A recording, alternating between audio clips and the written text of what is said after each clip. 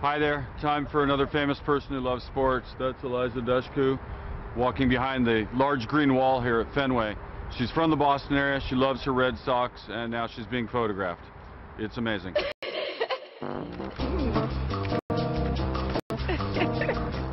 This is so surreal. Like, I grew up coming to Fenway. My three brothers, my father, we used to have the way, way, way up high seats. I sat once or twice on top of the monster, but to be in it today, I didn't know they had the Tom Petty, it's good to be king on the wall, and the signatures, it's crazy.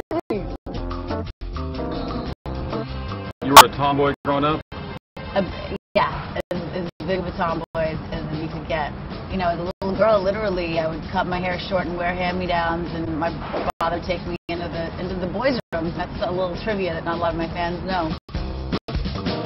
Are you one of those who has forgiven Bill Buckner? Yeah, man. I mean, it's a game and everybody makes mistakes. Definitely, I get passionate about it, but I think you can't blame any guy, especially for years and years. No other sports stadiums that I've been to in the world like have the energy that Fenway has. You know, there's nothing like just when everybody's singing, when everybody's cheering, when everybody's losing their minds. Everybody's just in it. It's pulsating when the flag is going off. How mad would you be if they knocked it down and said, let's build a new fancy one with luxury skyboxes? That would be really disappointing. I have to say, I've lived in LA for about 12 years now, and I do go to Dodger games just because I love sports, and it's just so different. I mean, it's a beautiful stadium, but it's so spread out, and you just don't get that sense of that big beating heart.